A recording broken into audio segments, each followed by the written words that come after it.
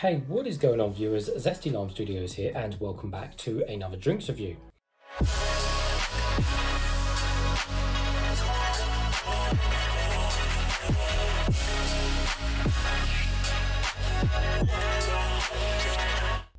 Today we're reviewing another one of these limited edition Coke drinks, but this one is going to be on the zero sugar movement flavour, or Move as it's also known as. So I got this out of a supermarket. I can't remember the price, but I think they sell these for like, I think 80-90p or something like that, because it's a special edition. Obviously quite expensive for a can of Coke or whatever, but you know what, it's special edition, so you know it doesn't really matter.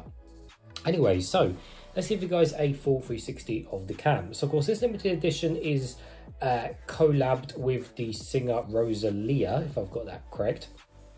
And I'm aware of the Rosalia, if it's the same artist, a Rosalia meme on the internet, if that's the one I'm thinking of.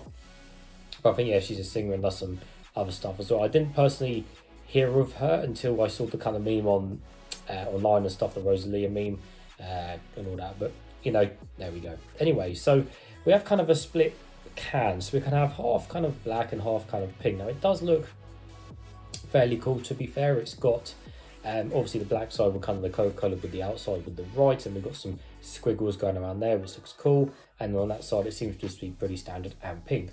And on the back we've got the ingredient stuff on black as well, with shiny silvery writing. On the bottom we've got nothing, and on the top everything is all standard and silver, including the pull ring. Let's take a close look at the can. So of course, yes, this is the Coke zero sugar, so there's no sugar, which is good. So reading the back of the can, I don't honestly think there is that much of interest. Again, it's just Coke, so you know, I don't really go into detail too much because there's not really anything to go into detail because it's not an energy drink. But apart from that, yeah, just again looking, and I think the sweeteners are a Flame K and Spartamate and a Sucralose, so it's got all three sweeteners there. But literally, apart from that, you cannot tell what the drink is. So anyways, it's nice and cold. Got my Zesty Lime Studios cup. Nevertheless, let's open it and find out what it is. So obviously these are basically based off obviously kind of normal standard Coke, and I mean kind of obviously if it's a sugar-free or, you know, zero Coke or full sugar Coke. So whatever one they're based off, or even diet for that matter of fact. So whatever one it's based off, it's kind of is a standard Coke, but these are meant to have unique separate flavors for this drink. So we all know the color of the drink is going to be that kind of usual really dark, just brown black color, the color of death. So yeah, hopefully it doesn't explode over me. Oh, nice and safe. And I have no idea what flavor this is meant to be. Like I said, it doesn't tell you on the can, so it really is either look online and try and guess from what other people have said. But to be honest, people say these creations always taste all sorts of weird stuff. Anyways, and the color is, surprise surprise, and as always, Coke is super fizzy. Let's pour that all into there. Might put that to one side. So once the bubbles have died down, because again, Coke, one of the fizziest drinks on the planet, the colour is indeed the usual colour of the super dark brown or black, as you can see, and it's non-see-through, as you cannot see my face through the drink, just see a bunch of reflections on the glass. So yeah, that's the colour of it. So let's give it a closer smell and see what it smells of.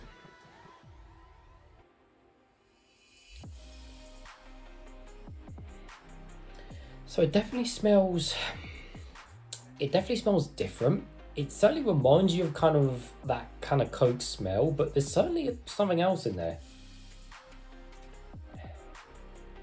Almost a bit of a tropically kind of fruit smell, but when I say that, I don't mean like a pineapple or a mango or kind of that type of exotic fruit smell. I mean kind of like more kind of like a coconut-y style kind of Hawaiian kind of vibe smell.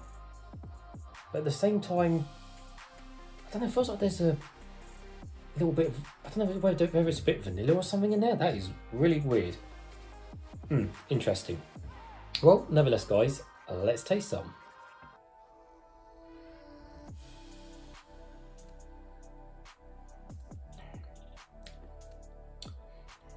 I'm definitely get, oh, that's interesting. Definitely getting like a vanilla-y kick, and then almost a kind of weird popcorny kind of slash kind of butterscotch slash kind of butter-ish kind of taste, if that even makes sense. Oh, that's interesting. Let me sip a bit more.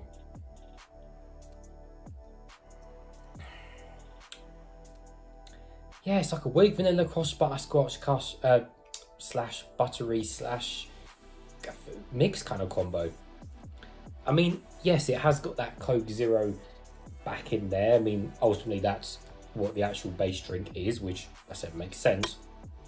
But the fact this has got those kind of few flavors mixed together is super interesting.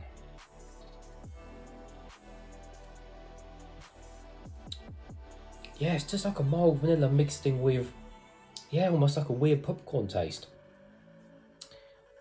A kind of a weird off buttery style popcorn. That is interesting. Certainly different, and I'll give it that. Certainly, you know, big up to Coke for making these crazy flavors and stuff, but really interesting flavor. Let me take one more sip, then we'll see what's what. Right. So like I said, at its base, yes, it is Coke Zero ultimately, but you know, even over the free sweeteners and everything like that as well, always with Coke Zero, there is just no kind of artificial taste or generally artificial chemicals, really. It's just kind of what Coke Zero is, if you know what I mean. But obviously, even with these specific flavors for this drink, again, there doesn't seem to be no harsh chemically taste with those flavors as well, which is, again, always a bonus. But ultimately, it's interesting, but okay. It's not nice, but it's not disgusting by any means whatsoever. It's, like I said, it's just something different. It's probably nice to try a can of this as it is, like, fair enough, okay. But I certainly wouldn't buy this as a main Coke flavour week on, week out, like, just say normal Coke Zero, for example. So, yes, it's great that these additions come, but I don't know, would I want to drink it every single day if it was a full main flavour? To be honest with you, no. So that would obviously be based on the rating I'm going to give in just a little bit. But really, that's all I can give on it. It really is just a weird kind of off vanilla-y kick with kind of popcorny slash butter slash buttery squash kind of mix. And that's basically what I'm getting from the drink. I could be right, I could be wrong. Again, I don't actually check Coke's website what the actual flavour is meant to be, because I think they do release the actual flavour so many, I think, months down the line. I haven't actually checked yet, so I could be completely wrong or completely off. But you know, if you do look online, there'll probably be a bunch of different people saying maybe similar things or completely different to what I've said. So I'll look up after the video and see what people say. But as far as I'm concerned, it's okay. But the question is, how many zesties shall I give this out of 10? Well, I think in all honesty, I think probably honestly a 5 out of 10. Bang slap in the middle, because yes, it is just a bit better than average, but I wouldn't want to drink it every day. So, oh, excuse me guys, fizzy. Coke super fizzy drink. So yeah, I think bang slap 5 in the middle to keep it, yeah, 5 out of 10. I think that's about right. So, but yeah, if you do see this back, definitely pick it up. Again, it's worth it just to buy one can. But as always, viewers, thanks for watching, and I'll see you all later.